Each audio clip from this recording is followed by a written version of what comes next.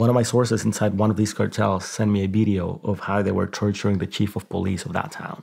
How advanced are they with their explosives? For the most part, it's very simple to make an explosive that's anti-personnel, that's going to take humans out. I was having an argument with them because it was like, they're not getting C4. And I'm like, dude, I know for a fact, I went there.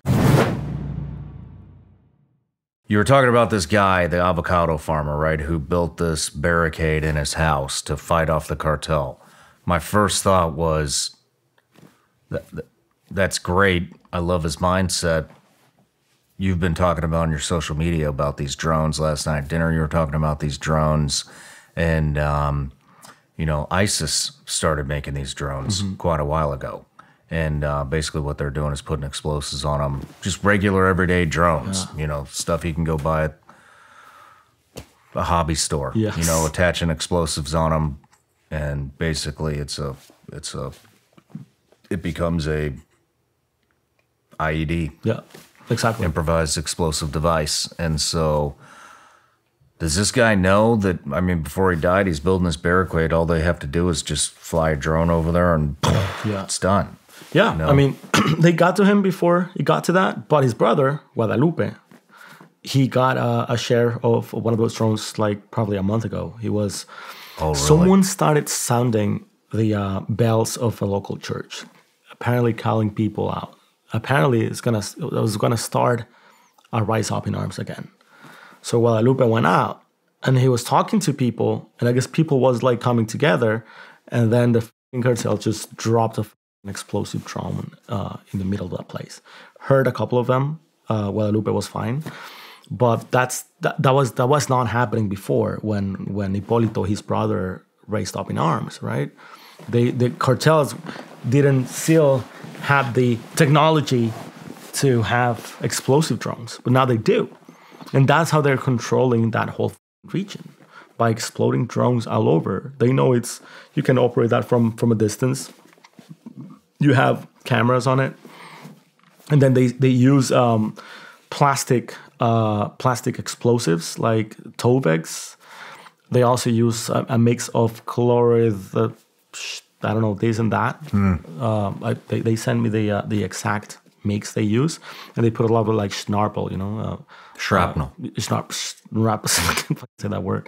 But yeah, basically a lot of like nails and bolts, exactly, pieces of metal to make more damage. So that's what they're doing right now. When I was there, my guy in Michoacan, he's a local journalist there.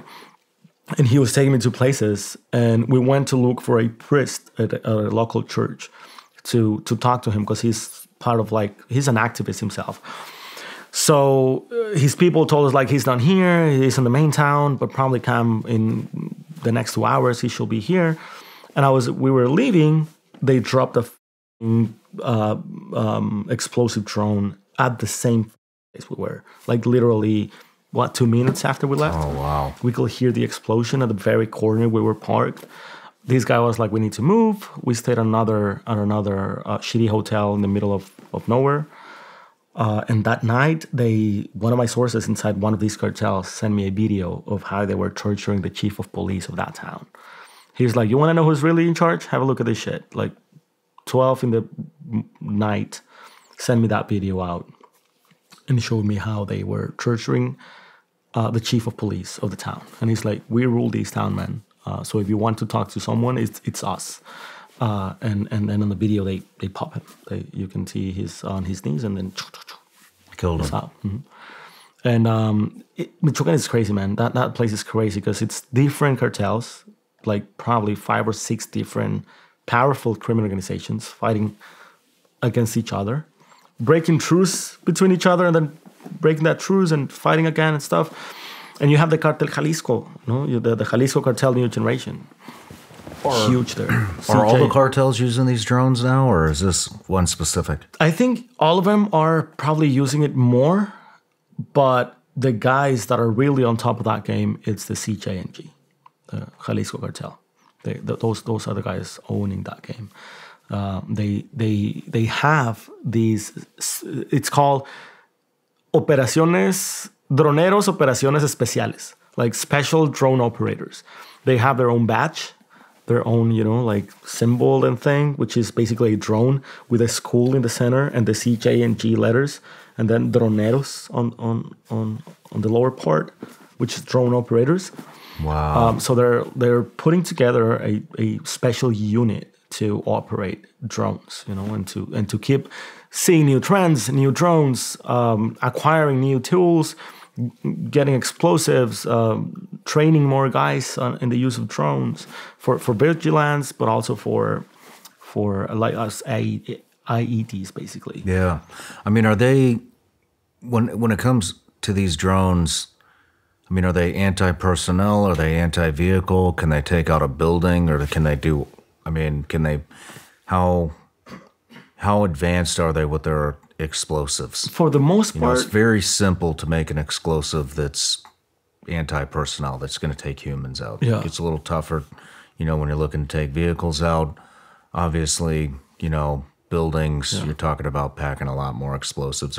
yeah. What are the capabilities of these drones? For the most part, I would say like probably 70-80% is what you will call fireworks, right? It's just like anti-personnel. Handmade explosives out of like a different mix of things, Whatever they can get. Yes. But a good percentage of that shit, it's actual explosive stuff, the real dangerous stuff like Tovex or C4. They're getting actual legitimate exactly. explosives. Mm-hmm. They're not even making their own. Where's this coming from? This is coming from the U.S. The C4 is coming from the U.S. and Tovex, which is like the Mexican version of C4, or that's kind of like what I understand. Mm-hmm. It's getting from Mexico. I know that they still don't have like, or to my knowledge, like large amounts of that, because we haven't seen that in a widespread use. For the most part, is that like makeshift explosive things with the drones. But in some cases, they've installed mines with Tovex or C4 that have exploded armored vehicles, official vehicles of the Mexican military. If they're getting C4, they're getting from the U.S. I mean, how are they getting it? Would they have no clue, people man. inside the military? I have no clue, but I have a source inside the Mexican military, and I was having an argument with them because it was like they're not getting C4, and I'm like, dude, I know for a fact. I went there. I saw it.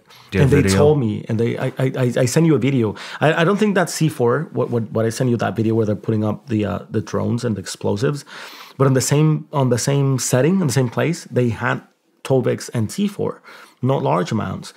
But I was telling this guy, I've seen it myself, and he was like, we don't have any intel as of they're getting C4. That's extremely hard to get. And then, like probably a month after, in a small place in Chihuahua called Puerto Palomas, border town, the Mexican authorities, the Mexican customs, seized a somewhat large amount of C4 sneaking from the U.S. towards Mexico on an American citizen that was an American citizen. South. So, and I sent the news article to these guys, like, dude, you see what I'm talking about? They are getting their hands on C4. And he's like, oh shit, yes, you're right. You're absolutely right. Wow. What are they using these for? Who are they targeting? Are they using this for cartel wars? Are they using it on civilians? They're using it for both.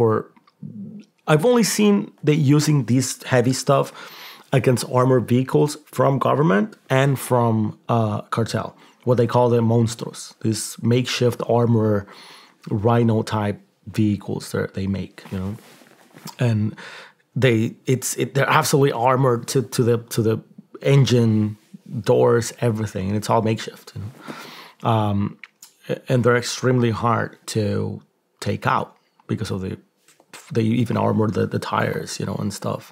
But that's what they're using these explosives for, because one of these vehicles pass over a load of C4 and they detonate that shit. That'll damage the armored vehicle. Oh, yeah. And they've used it against the official armored military vehicles. And it's working. And it's working, yes. Hey everybody, I'm Shawn Ryan. Click here to subscribe to the Shawn Ryan Show YouTube channel for the hottest and most compelling interviews that you will not see anywhere else. I've also made a playlist of all the previous SRS episodes so they're easy to find. You can find that right here.